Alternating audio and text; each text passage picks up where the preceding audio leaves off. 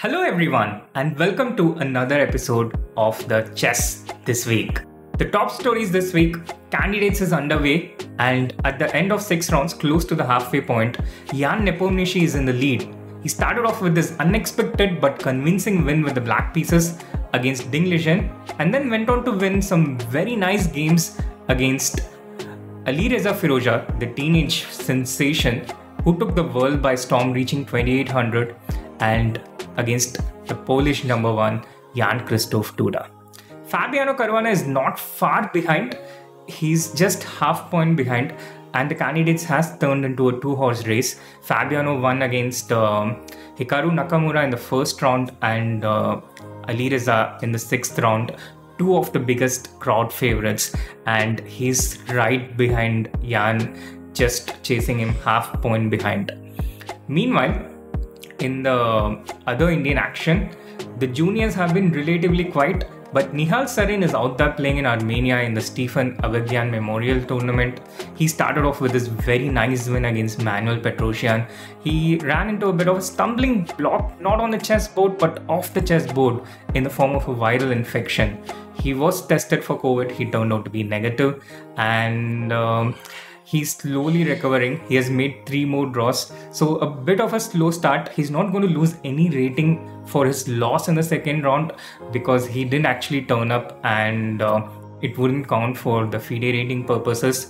And at the end of 5 rounds, he's at 2.5 out of 5.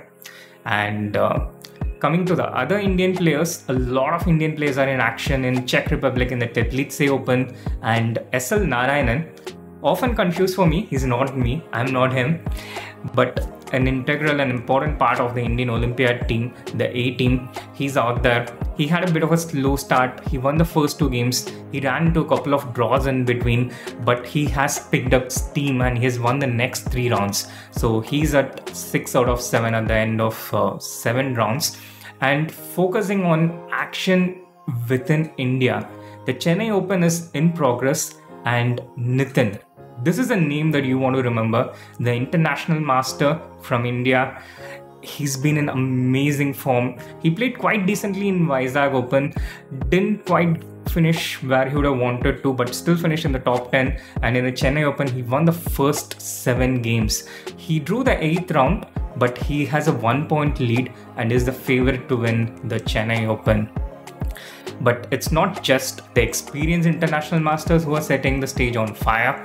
V Pranav is also a name that you would want to remember for a very long time.